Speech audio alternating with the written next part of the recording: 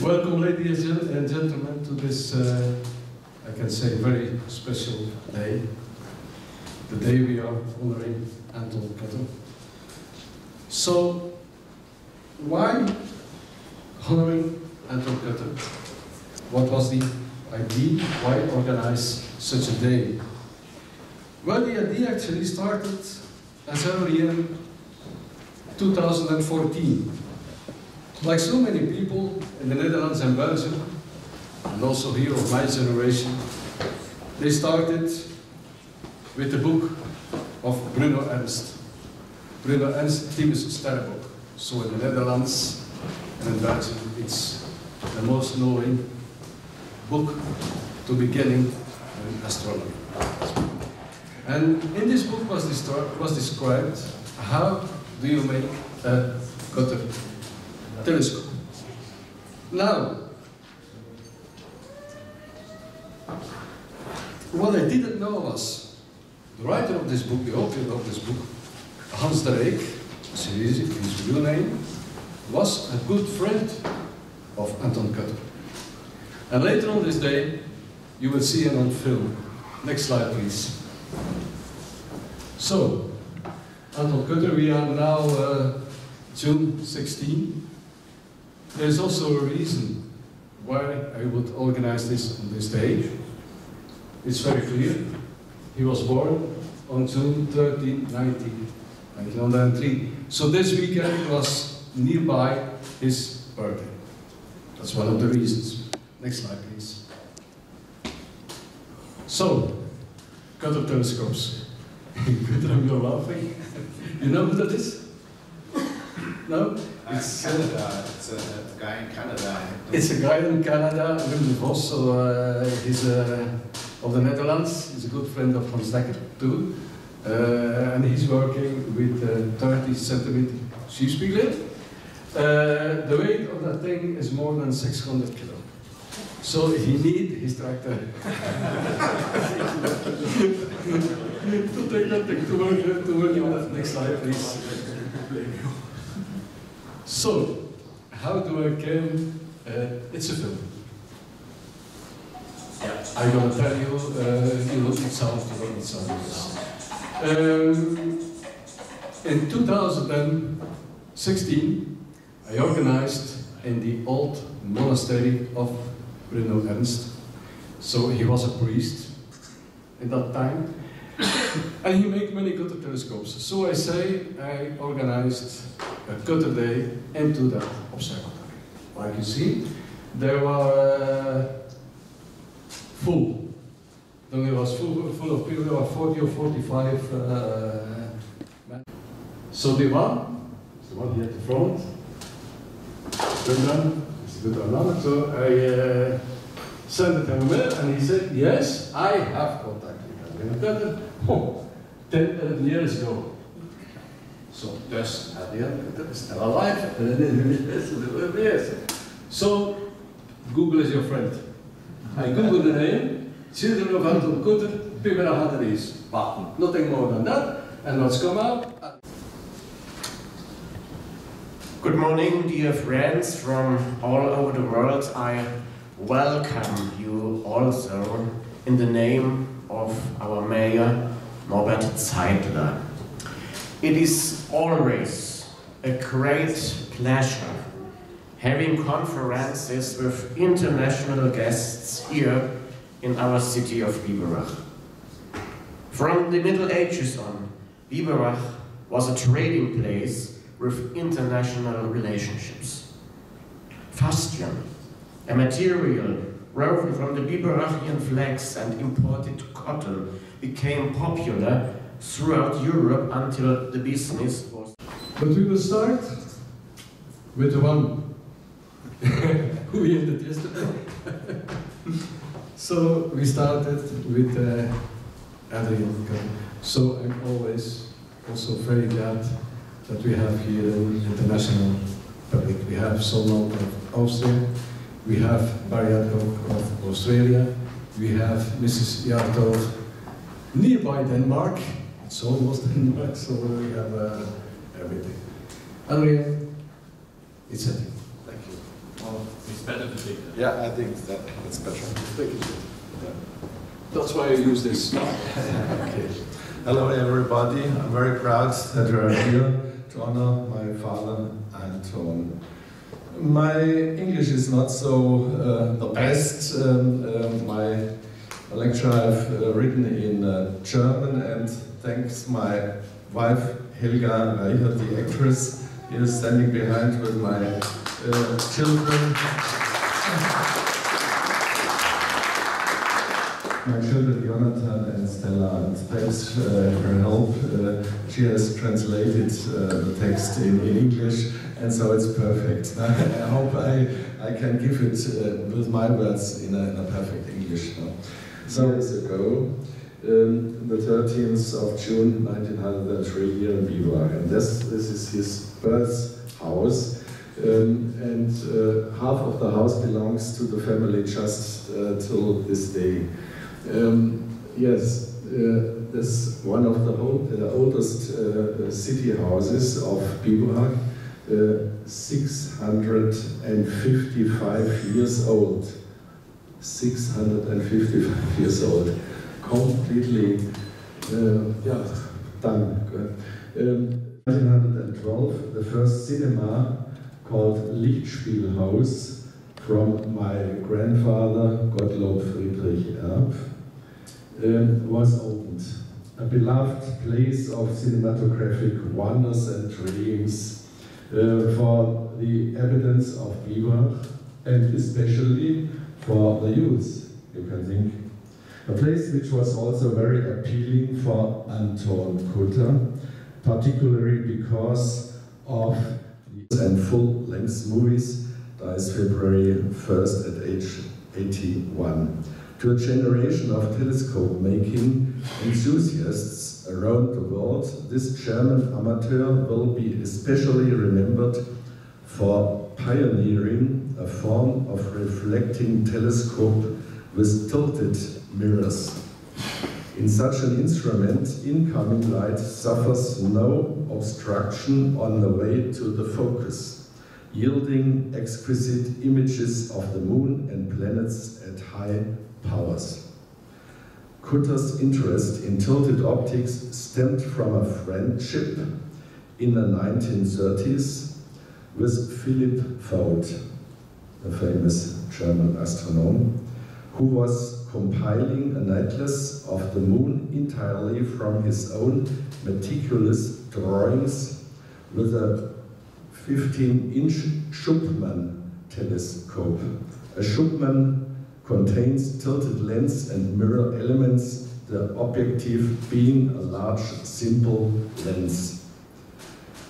But Kutter revived the earlier concept of the all-reflecting Brachhütt telescope, invented in Vienna about 1876 in a Film- und Kinomuseum in Biberach. The next one, that's in München-Pullach in the 1930s, with his first built Schievinck in the garden of his friend Professor Anton Strauss. The next one, in his house in Munich, his father working at his desk, and in the background another Schievinck, as you can see. That is in the observatory in München-Pullach,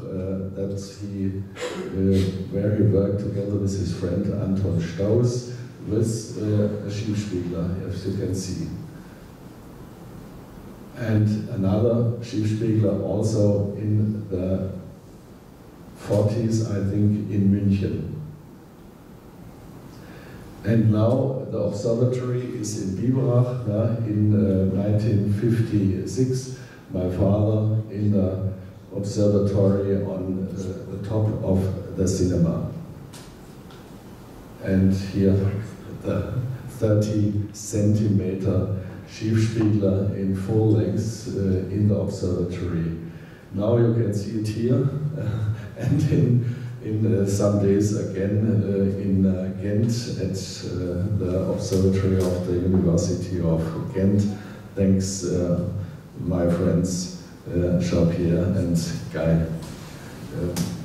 They have restored the 30 centimeter, and there it will be presented. And if you can make a visit to Ghent, you can see it there afterwards. Okay, thank you very much.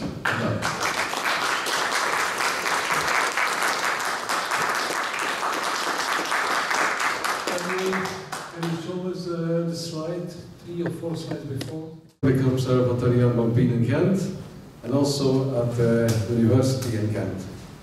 The faculty astronomy and physics. My colleague, he worked at the university, so it's his job. For me, it's just a pleasure. We brought a visit at Alien Kutterdays. We promised him the telescope and the observatories. At the Ghent University, the Department of Physics and Astronomy. I'm the engineer in charge of the observatories of the Ghent University, and that's 4 domes in total we have. It's 2 for public observations and 2 for university work.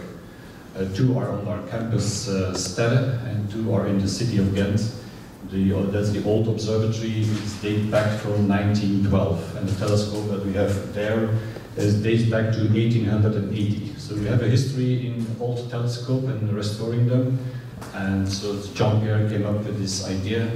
He has the ideas and I do the engineering logistics. That's how we work together. So we went to Biberach last year, March, to collect the telescope. We came with 3 guys. One of our technical staff came along to help us.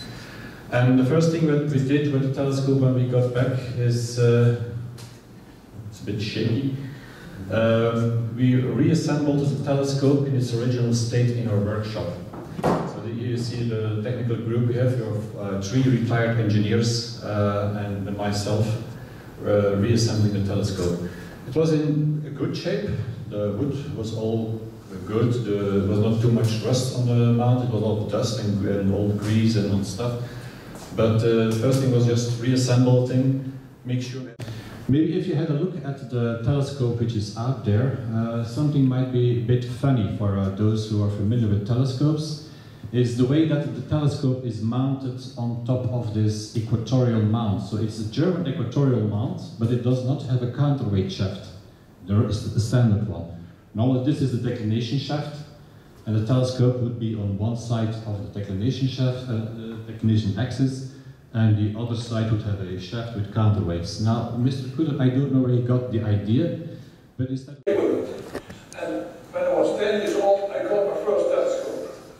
A very little one, but I joined, very looking to the moon, and so.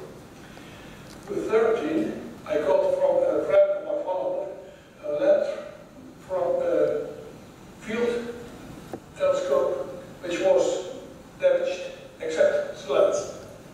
So I could make that design.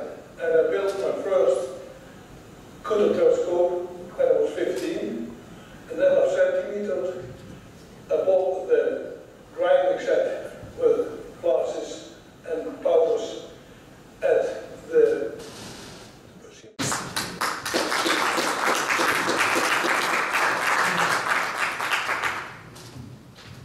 Oh, you, shall I? Yeah, I try to. You might wonder, elderly lady talking about astrophysics techniques. No, I won't.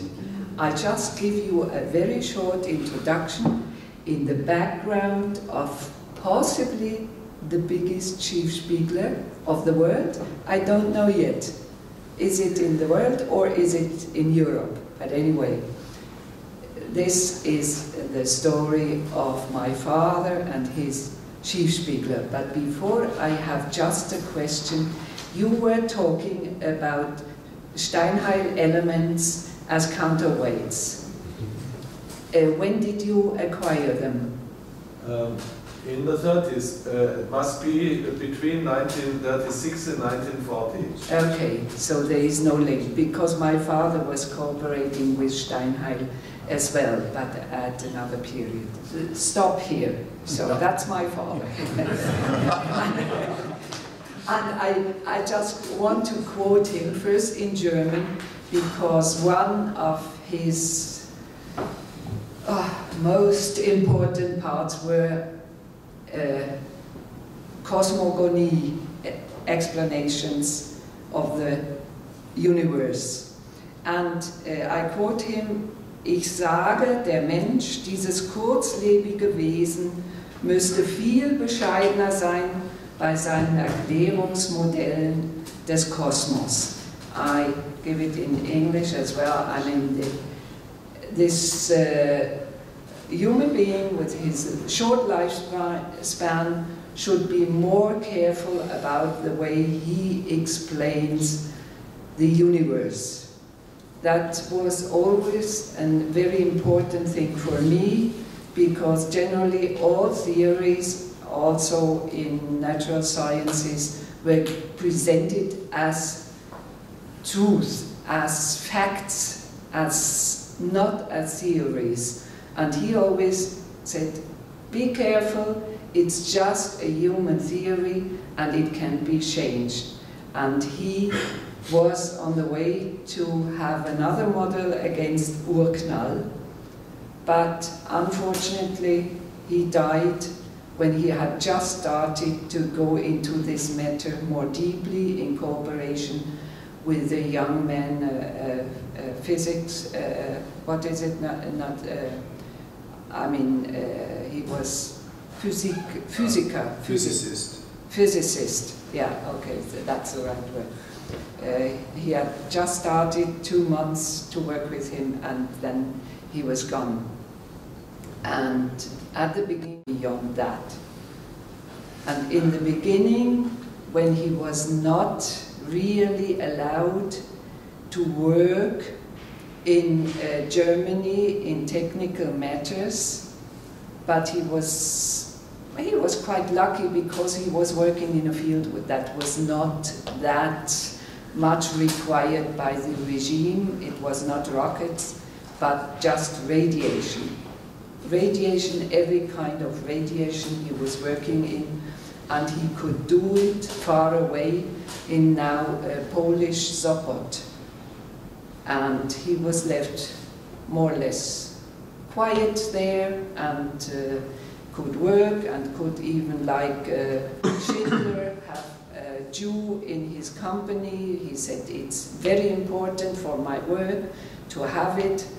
That was the way how it worked in Germany in that generation, that you just applied to have somebody in your company which would otherwise gone to a Nazi camp. So he had just one friend in his small 6-person thing there. And in these early years, he didn't yet work in astronomy. And then after the end of the war, he came to Germany, but he wasn't allowed anymore to work in technical matters. You know, probably the Allied forces didn't allow scientists, because they had a list, the Osenberg list, where all the scientists were on, which they wanted to have. So whoever didn't come with them was not allowed to work. So he was lucky, because he was in the British zone, and the British commandant, or what is it, the highest one in that zone, anyway, he helped him to make it survive in whatever context. I'm ready for everything. Only when I take care of it, it will crumble into pieces.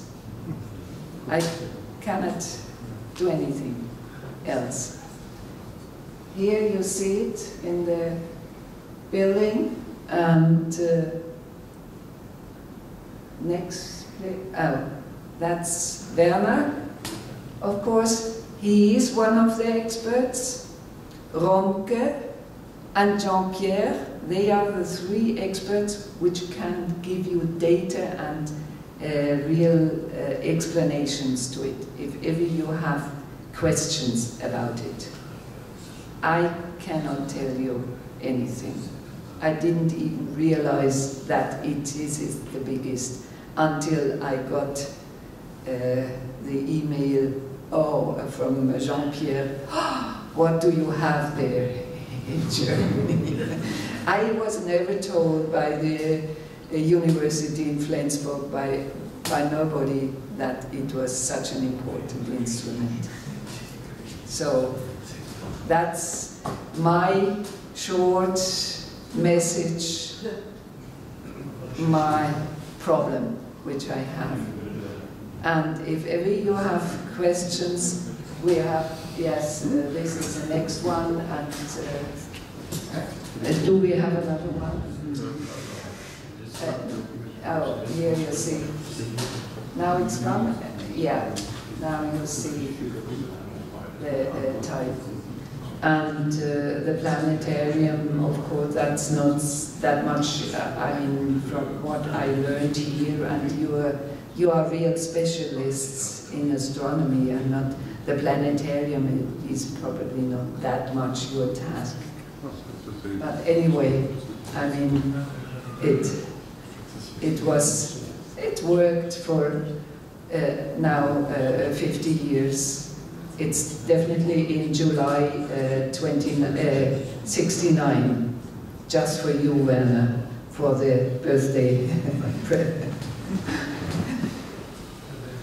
And now it is in Biberach, yeah, and it has a future there, because in Glücksburg, of course, people are so used to digital presentations, and not, I mean, the summer guests in this summer resort are not that much interested in sincere astronomy. Is there a further one? No. No, okay. So that is my very short message about my burden, a treasure which is a burden. I regret it, but as I said, I need help for it.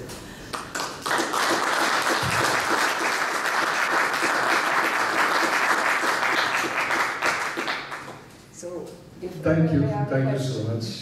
In Holland, Bruno Ernst. His real name is Hans de Rijk. He was a priest at that time, in the 60s. But he was also a good friend of Anton. And he told me, Anton was my friend, but that kind of telescope, I hated. I hated because that was an ugly thing. So that thing had 2 mirrors. The long stick goes there, the other one goes another, so you do that. But he told me I made him, he was my friend, so I helped him a little bit. And the telescope, Jesus, it works. So the first time I came in the observatory, I was talking with Adrian, and after a few minutes, Florian, his sister, came to the observatory. You're Belgian? Yes, I'm Belgian. Oh, in the 60s there was a friend of my father, Brother Erich. Brother Erich, yes, Bruno Ernst is Hans de Rijk. Hans de Rijk is one else called, whatever. The man had 7 names. Yes, it's like that. And Florian told me, he was a friend of my father, and I tried to look them up in 68 or 69, I've forgotten. And I was at the monastery, but he was away. And I never found him again. I wonder what happened with that man. I showed her that. I will give you his number. So it's real small world. So after 50 years, the two of them are again in contact. Ik ben Hans de Rijk en ik heb Anton Kutter ongeveer 60 jaar geleden leren kennen. That's close. That's close. That's not my sister, no. That's not your sister. Okay, so forget it. So that's Anton. That's Fabian. Thank you for the explanation. Okay.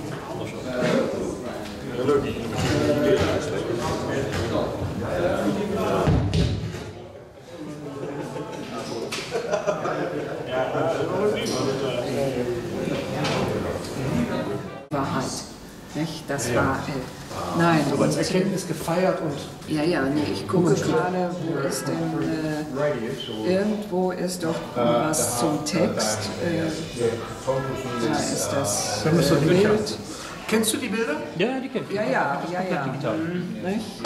Dat is zo'n mooi instrument. Ja. Ik zit er niet van als je nu Das war hier, also da. Thank you very much. As a matter of interest, when I left my hotel room, Australia and France were wonderful. Let's start with the beginning. I'm a member of a few things, but the main one is the member of the Astronomical Society of Victoria, where I was president on several occasions, and I was director of the Lunar and Planetary Section for 40 years. That shows a map of the world, and that shows where we are at the moment. After being isolated down there for quite some time, I feel very honoured to be here, and I'd like to thank you all for the privilege of being able to come. In Australia, the state of Victoria is down the bottom there, and that's a bigger map of Victoria. Melbourne is the capital of Victoria, it's there, and it has a population of 4.9 million people. I just live, well, virtually in Melbourne, but just perhaps a little bit further north. That's a picture of our home. It's hard to see the house because it's covered with trees, but it's just an ordinary house in behind there. Melbourne is divided into suburbs or small areas, and that's my address. Can you believe that?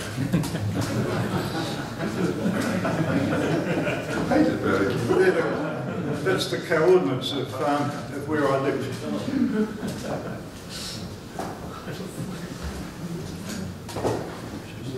I guess it all started for me with that issue of Sky and Telescope magazine.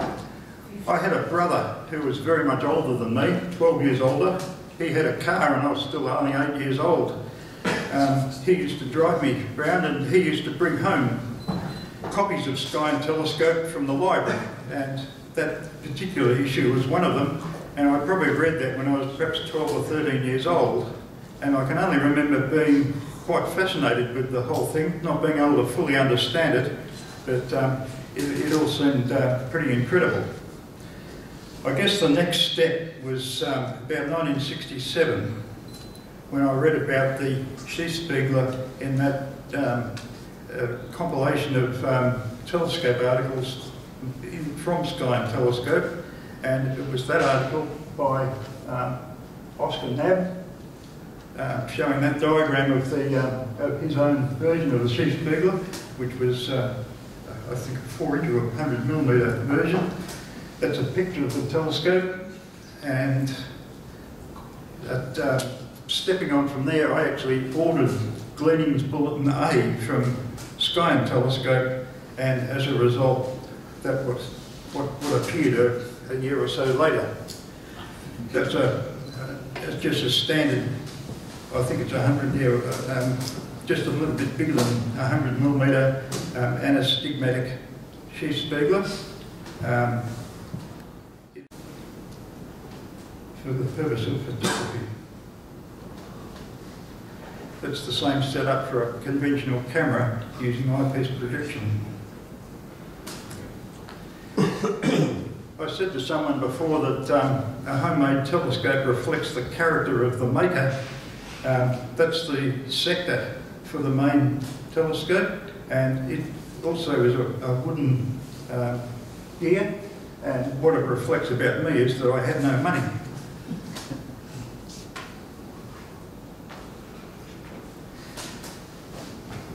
What I had done with the telescope in making the construction of it was that it was actually bigger than it needed to be, and without doing very much alteration at all, I converted it into a 360mm cutter Schievinck just by making a couple of new mirrors and putting them in the same telescope mounting. And that's a picture there of the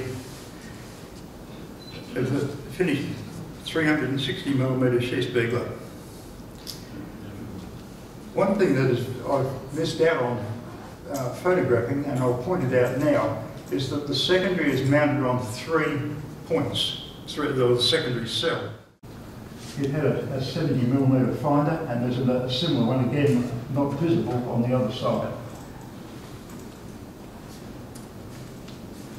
Well, that's another view of the telescope. That's the finder. It shows the, just to look at them on the screen. That's the design of the support system for the primary mirror, and that's a picture of the inside of the cell. That's what I was looking for then. Lens, and that's a picture of the new cell for the secondary mirror. And in fact, the mirror is actually in the cell in that picture. That's a picture of the primary mirror sitting on my main polishing machine. But incidentally, I made all of the first one, the 315mm Schievinck, by hand. All the polishing and grinding was done without any machine at all. But the arms that push the pitch lap across are not mounted on the machine in that case. That's just it sitting on the turntable. I can polish the secondary mirror on my other polishing machine, and that's not it actually. That's another thing altogether. But that's the way we made the secondary.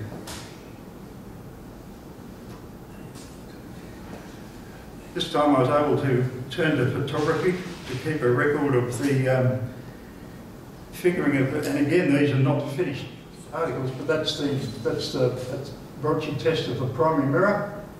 That's the secondary mirror tested on its test plate, and that's the tilted lens tested or putting in front of the test plate for the secondary. But overall, if we go to a picture of the optical layout again, I have a 500mm optical flat, and I tested the whole telescope in auto-collimation right at the end, and that there is a picture of the final test. That's a double pass through the telescope to test the final figure. That hole in the middle is in the test plane, is in the optical flat, of course. It's not in the telescope. I'm always bemused by that mark there. I think it must, I've never noticed it at the time, but it must be a hair or something that was in the pass that it was a nuisance now.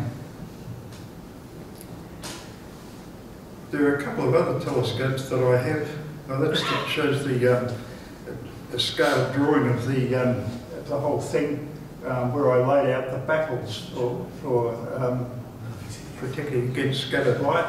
There is another baffle there, which is a horseshoe-shaped baffle. That's not clear there, but it's like a half baffle that is useful for the operation. In 2008, I took those pictures of Jupiter through the 360mm Schievinck. They're digital photographs, and it was junk. the other picture I was going to show you also is that I have a almost 10-inch at 245mm f10 triplet, and that's a picture of it there. And it also has a 6-inch refractor as a guide scope. Another view of it there. That's got the digital camera attached to it. And the work that I do with the Schievinck and with this is to take mainly infrared pictures of Jupiter. And that there is a picture on the, that shows the time, March the 6th this year. That's a coloured picture of Jupiter on that night. Then these pictures here are taken with... Ever since I came across the Schievinck for the first time in my life in 1986, I was very curious about this design and tried to find every piece of information to form a coherent image of this type of telescope, and I would like to show you what I found. The next slide, please. I want to start with a look back into the history. As many of you maybe know, Anton Kutter found the first solution of the Schievinck in 1938.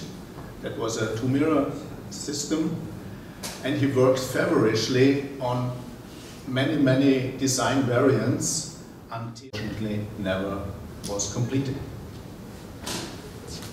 So Kutter helped other amateurs build their observatories, their telescopes. He gave advice, but no more real design progress since the late 1950s. And then in June 13, 1967, Anton Kutter's 64th birthday, the telephone rang, and Dieter Lichtenegger, a famous astrooptician, was on the other end of the line and presented him a new task. He had a customer, which Kutter didn't know the identity, and he wanted a system of 600mm aperture to be used from the visual range to about 20 micron in the infrared. It should be comparatively fast at f15, and it had a very difficult form that worked well at about f20 for smaller apertures, but never at 600mm aperture at f15. So this idea would not work. Then he had another idea. Please, the next slide. You can perform another form of correction by tilting the mirrors so that coma is removed and correct the residual strong astigmatism by elastically deforming the secondary by pressing it into a cylindrical form. And this is a special mirror cell built and tested by Mr. Kutter, where he tried out this kind of deformation already quite early, must have been before 1953. And he said the correction was very good, but it was not stable. He thought, why should I not replace the correcting lens of the catadioptric Schievinck with a curved mirror to perform the ultimate correction? And he had tried that kind of correction also already in the beginning of the 1950s, but the calculations turned out to be very complex, and he was not successful and turned that approach down. He gave up. It was too complicated. But now he thought here such a solution is needed, and he started his calculations again on paper with log tables.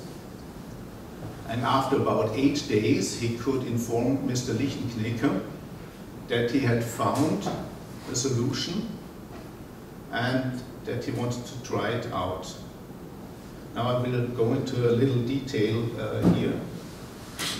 This is a scale drawing by Mr. Kutter himself, And you see that the instrument, this new all-reflective Trieschiebspiegler, because of the 3 mirrors, is much shorter than the catadioptric 2-mirror solution.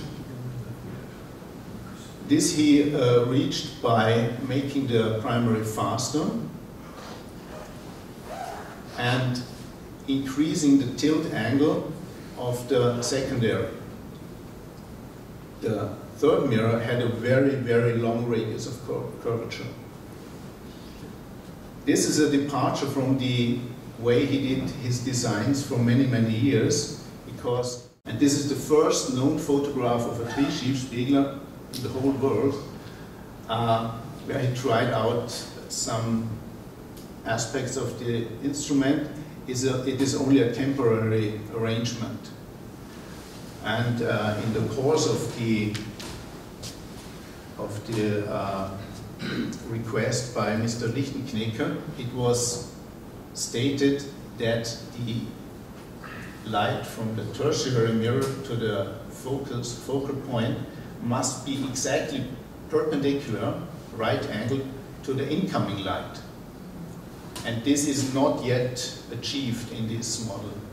There's still a difference of 8 degrees, so he had to work on it. And in the autumn of 1967, Mr. Kutter underwent surgery, and he took his optical files and his log tables with him to the hospital to help him recover from the operation. I mean, how fanatic must one be to take math files with him to get to recover from the stress of an operation earlier and better. I couldn't do that. Next slide, please. So, and this is a scale drawing of the finished. And these are some photographs taken when the huge instrument was unloaded from a truck and installed in the observatory. It's easily visible that it was quite an achievement. And when soon after the telescope was installed, Kutter got a letter from Mr. Menke and only then realized who the customer was. He did not know for whom he was doing the design work. The next slide, please. Kutter did not publish his work on the Trieschiebspiegler in German. There was no article in Sterne und Weltraum or in some other form, but in 1975, almost 8 years after the inception of this design, he finally managed to publish a 2-part article in Sky and Telescope, the leading astronomy journal in the United States. And shortly after these articles, a company called Cal Astro produced an optic set of 4.25, 6 and 8 inches of aperture, so that amateurs who were not inclined to grind their own mirrors could buy optic set and concentrate on the mechanical design. And it is estimated that about a dozen Trieschiebspiegler were made in the United States. And until 1988, there were no more rumors or reports about this kind of telescope. Until 1988, Telescope Optics, the book of Harold Rutten and Martin van Weeneboyd, came out. A spot diagram from the book Telescope Optics, and it shows the performance of a catadioptric Schievinck of 200 millimeters aperture. This is the image center. You can see a very small residual aberrations, small compared to the airy disk, which is this size. Red and blue are almost perfectly corrected, so this is about the image quality you can get from a typical half or nearly apochromatic refractor. And then the next slide, please. But what's this? this is the spot diagram of a 200 millimeter equal aperture Tri-Schiefspiegel, but there is no point, or nearly a point at the image center. There's a huge flaw. The Arides is smaller because of the greater speed, which translates into a smaller Arides. And here we have the situation that this kind of image quality is hardly usable. But, please the next slide. The actual users of the instruments tell otherwise. Here are 3 quotes. The instrument's contrasts and definition are finer than with any other telescope of 110 millimeters of aperture I have built, says Oscar Nahm, who made the first Tri-Schiefspiegel in the United States. For a 110 millimeter aperture, seeing such detail, that is craterlets on the Keys and Milichius dome on the moon, speaks for itself. And these details, very tiny openings in volcanoes on the moon, they're really hard to see. And finally, Anton Kutter himself, the small Tri-Schiefspiegel turned out to be, I'm inclined to say, the culmination of my second vocation. So 3 people who were very happy. So how can this be? Question mark. And this riddle was unsolved until 2 years later, another US amateur, David Schievinck, had a great idea. Please, the next slide. Mr. David Schievinck, who is was an amateur astronomer in West Virginia, had written in his spare time a ray tracing program for the personal computer and had run simulations of the 3 Schiefspiegel and came up with the same not satisfying spot diagrams as Harry Ratten and Martin had also came up with. But he had an idea. Please, the next slide. Now what's this? This is the same telescope, but the spot diagrams look much cleaner, much tighter now. And all Mr. Schievinck had done was to increase the distance between the secondary and the third mirror by 22 millimeters. There was, for reasons that are still unknown, an error in the prescription in the original article in Sky and Telescope, so the published design was not the optimum design. Next slide, please. But now, a fully satisfying image quality was restored, and the good image sharpness and image contrast could be explained. And in the documents available to me, Kutter himself mentioned that he did Distanzänderung, that means small changes in the distances between the mirrors to bring the system to full correction. And this is also characteristic for Schiefspiegel telescopes. You can, even if the specifications are off a little bit, you can restore perfect image quality with the mirrors that are available, provided that you leave enough space to move the mirrors around a bit. That causes a higher order aberration called trefoil in the jargon of the optical designers. In German it's Dreiblattfehler, and that error can't be corrected easily. So with the formula available for Mr. Kutter and his limited accuracy with the log tables, I think that he did not even notice or know that such an aberration was in existence. The next slide, please. The development, however, did not stop. This is the original Tri-Schiefspiegel, And then word spread about it in the United States, but nothing was yet published. And an amateur from Oklahoma, Mr. O'Neill, asked an optical designer in the United States, Mr. Backröder, if he could design a Trieschiefspiegel similar to the Kutter design for him. And Backröder had maybe seen some of the Kutter specifications. The situation is not entirely clear here, but he used the large computer at the Optical Sciences Center in Arizona to design something along those lines.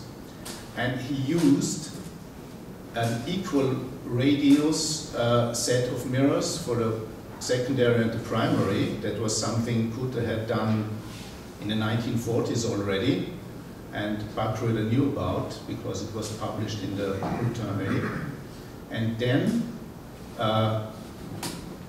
also chose the third mirror to be exactly perpendicular to the incoming rays of light, which is a bit not the optimal solution, as we shall see later.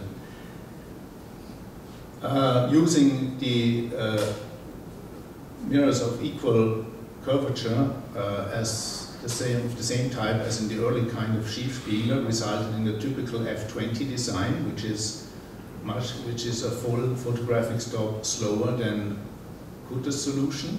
And as you can see, the system is much larger, much longer. And the next slide will show us a comparison of the image quality. This is a 200mm version of the optimized Kutter. The circle of confusion already approaches the airy disk, and the Backröder has a larger airy disk because it's a slower system. But you can see that the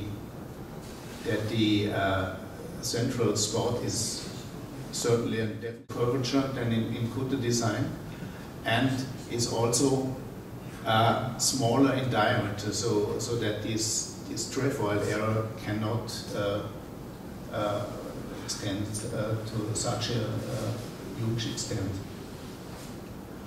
For people who wanted to make their own instruments, these mirrors presented an obstacle, because they were so very long in curvature. This is about 32 meters of radius of curvature, and this is about 40 meters.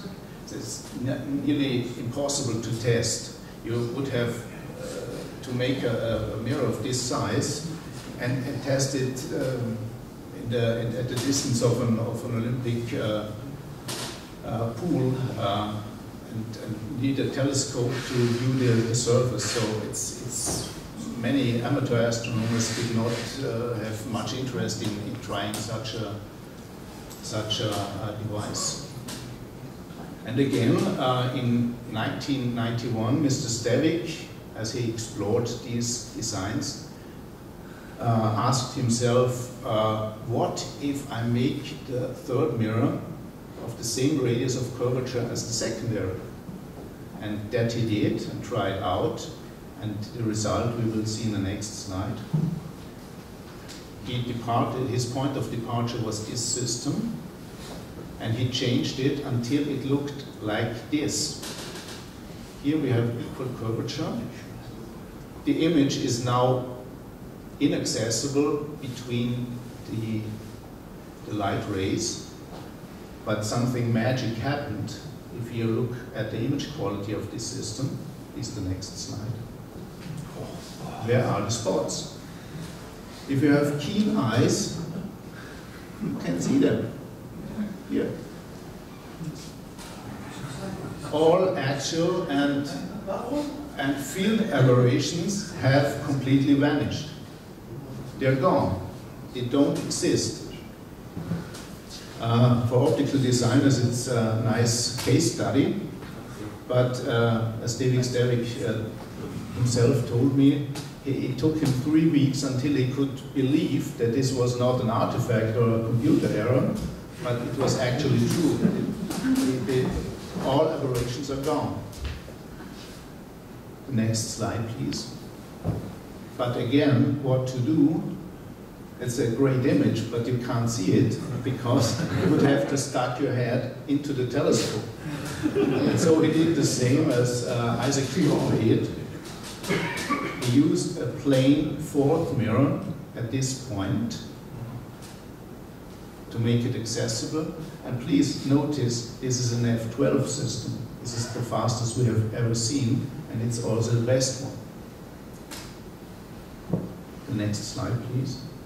And this is the Schievinck telescope. The Paul name is from a French optical designer who discovered a similar system in 1938, but it was not unobscured like this one.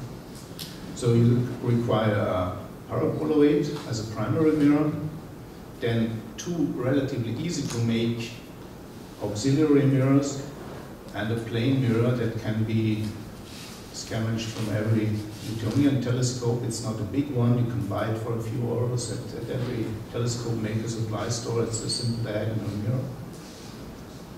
And end up with an excellent telescope. But it still has disadvantages. It's very long. If you, can you go one slide back? Maybe you remember the Barkröder reflector was quite longer than the Kutterdays design. And the Schievinck design is even longer than the Barkröder design. So above maybe 6 or 8 inches of aperture, perpendicular to the optical axis, as in every camera lens. It is tilted by, depends on between 5 and 10, sometimes even more degrees. And if you take that tilt into account in the software, these nice points explode to rather gigantic blobs. And this is not a special case for the Schievinck telescope or for the Kutterdays. All forms of three-Schievinck have this problem. And it can be a problem if you want to take photographs with a large sensor. You have to tilt the sensor, or your eyes have to accommodate for the focal plane tilt, which is easy for young people, but for old ones like me, it tends to become a problem. So what can be done about this? One solution is on the next slide. This is Adrian Kutter holding the tilted camera, the tilted plate holder for Mr. Kutter's large Schievinck, which he used to take the moon photographs. And you can see there is a tilt included. It was even adjustable. It's about 6 degrees, as I measured from the photograph. That is needed to keep the image not only sharp, not only in the center, but also in the periphery of the negative. But there is also another solution. The next slide, please. Make that plane mirror, which Schievinck had introduced, concave, make it hollow, and then the focal plane tilt can be eliminated completely. Next slide, please. And this was done by the German amateur Michael Brunn in about 1989. He patented a whole family of instruments that also include a concave, as indicated by the blue color, fourth mirror. And these systems can be made quite fast. This is a design for 12.6, f12.6. It's quite compact. You have place to install baffles, and you have a lot of free cone to install a large focuser and every auxiliary equipment you might wish. Last slide. And this is a spot diagram of the system we saw before. You see that the image center is very well corrected. There's only a tiny trace of trefoil error, and an area of the size of the full moon, as depicted by these spot diagrams, is rendered in excellent sharpness, and there is no image plane tilt. This is the spot diagram for the untilted case, and you can see that it's almost a dream came true, because with these 4 mirror systems, all relevant aberrations can be, if not completely corrected, at least kept under very well control.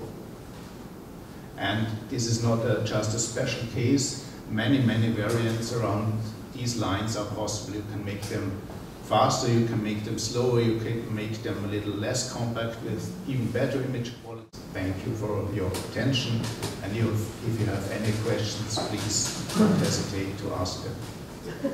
I have a question. The Schievinck behind, yes. It is not in 1967. Is this the first? The one that's behind, yes, yeah. Yes. Anton Kutter was, because of his workload, only able to make that optical setup, that test setup, into a completed telescope until 2 years later, in late 1969, and he was very pleased with the performance of that system. Yes, it's the very same. Myself, I'm a test engineer and a system engineer in the optic branch. I work for Hensoldt in Oberkochen, and I work especially at the moment on a Schievinck, a professional Schievinck laser beam expander telescope for a laser communication terminal, which is later on integrated in satellites, also space-based. And yes, application of Schievinck heritage, Anton Kutter's basic ideas. Next slide. I want brief outline, brief discussion of Anton Kutter's early Schievinck and benefits of Schievinck's we have for modern systems. Second, I will present a list, a selection of Schievinck's which emphasize his benefits. And finally, I will present this industrial Schievinck design I work for. Maybe if we are in time hurry, I can just short a little bit the first section, because I think you are all very any obstructions. And he wants to have only spherical mirrors, because they are the easiest to manufacture and to test optical surface shapes. Next slide. The left side is aperture. As you, in the left hand, and the images are less blurred, maybe still dancing, but less blurred than the ones you get with larger apertures. Okay, next slide. You know, Anton Kutter uses spherical mirrors coming along with spherical aberration errors, which means no common focal line for rays from the center of the mirror and from the rim of the mirror, as you can see in the sketch on the left side. So his design has a possible drawback with respect to geometrical aberrations, which blur your images additionally. And for visual systems, you know it all.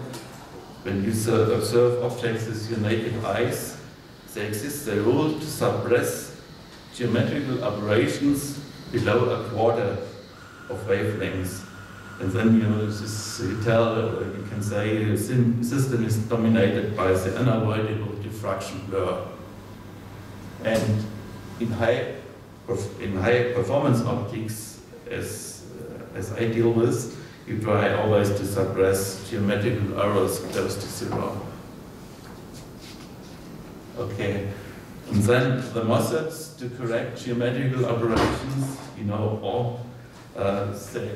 There are 4 methods to suppress it. The first one, and the one Kutter use a high F number, means a high ratio between focal length and aperture. The disadvantage is, of course, it means large, long systems, and image brightness goes down with the f number squared. You all are familiar with that.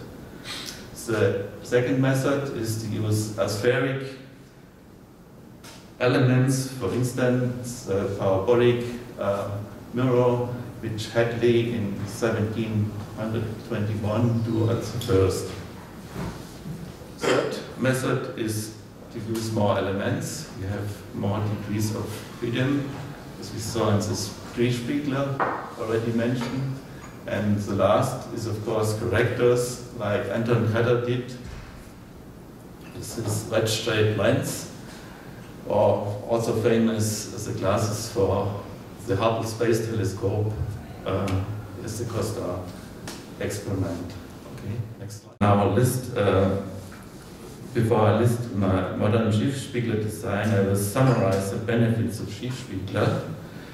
The combination of an unobstructed aperture together with an all-reflective. I was personally involved in the design or testing of the grating wheel here and the filter wheel. And the off-axis 3 mirror astigmat, the 4-optic and the imaging optic was designed by Aslium, now Airbus Defence and Space. Okay. Now, example for military reconnaissance Schievinck. At first, I want to say some words about where I'm from. Yes. I come from a very small observatory in Schievinck, a small town at the Lake of Constance. It was founded 60 years ago by electrician Gunnar. After his retreat to his old age of 68 years in 1993, the public guided tours through the sky have been continued by a non-profit association specifically founded for this purpose. Actually, we have a total number of 18 members, with 10 members active with the maintenance of the equipment and with the members active operating the public tours.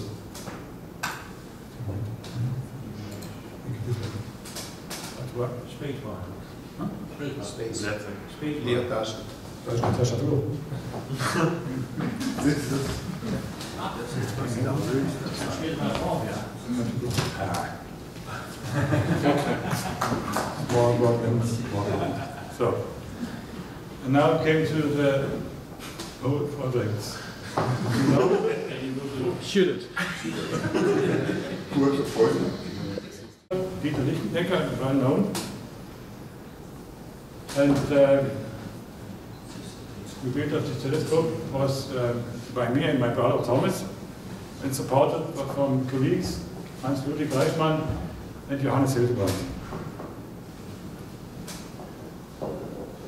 In former times, this telescope has been used in the observatory of Laubheim. You can here see another picture from this instrument. In the summer of 2015, this instrument, no longer used for several years, was in a quite sad condition.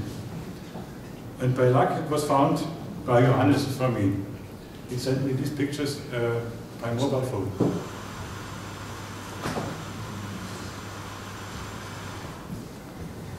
On the 1st of November in this year, after some discussions and negotiation,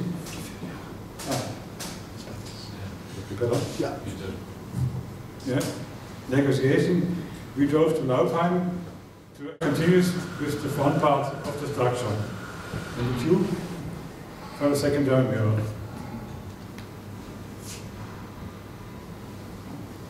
The drive units for both axes are integrated in the structure, and the telescope is movable in both axes without any mechanical problems. Thank God. The available accessories could be mounted using specifically realized adapters. You can see here. That's the old accessory made by Lichtendecker. Then we decided to enlarge it and ordered in the United States new eyepieces and a new diagonal from Harry Siebert. And here you can see the correction lens and his supporting systems. Here it is complete. Connection between the front and the back part of the tube for the secondary mirror, because it has to be transportable. So, the design of this telescope has still some possibilities for optimizations. So we decide to change the whole design.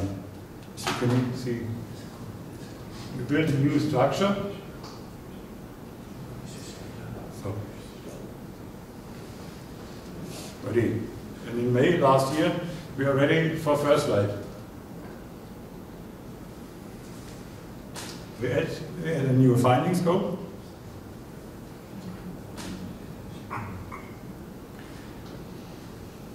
And in October last year, the least test could be found. Some pictures. Place at the moon. Here. A view through the eyepiece. You can see here. Taken with a mobile phone. It's possible. And in November the 4th last year, we at the observatory of Überlingen had our big day. The Schievinck was moved to its new destination, Überlingen. It was built in Karlsruhe at my brother's home, not at my home. That was the problem. So, a car completely filled with only telescopes and one driver. So, you can see the whole instrument, and for comparison, the old tube. So, thank you for your attention.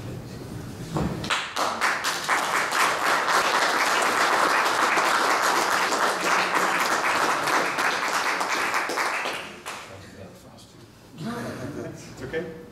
Dear Matthias, one question. Do you know the difference in weight between the old design and the new one? I know the weight of the old tube. It was 32 kilograms. Only the tube without any optics, without any eyepiece and so on. And the whole instrument without mount at the moment has 27 kilograms. Really lightweight. What did it take one more time? Restructuring the mount or restructuring the tube? Both was nearly the same. Okay.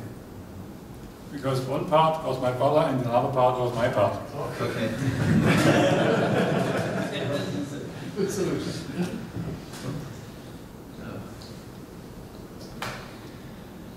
No more questions?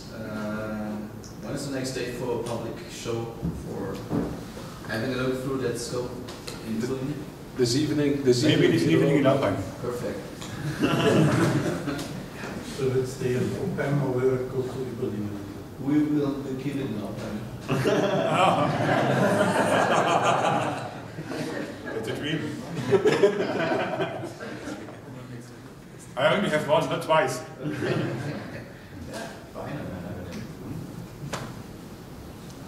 Thank you. Matthias, it's an amazing telescope. That we can all say. So we have the version of Anton Kutter. Yeah. We have your version. It's wonderful.